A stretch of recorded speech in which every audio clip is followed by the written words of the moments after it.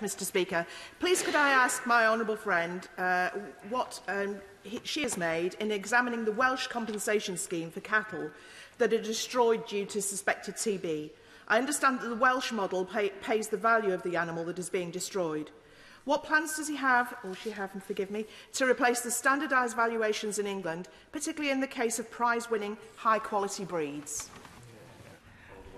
Mr Speaker, I know that the Welsh Government intends to move away from their current practice of individual animal valuation and is considering and has recently consulted on moving to a practice of table valuation, such as the one we use here. I understand that she's met the Secretary of State with her constituent, Andrew Birkle, recently to discuss this important issue.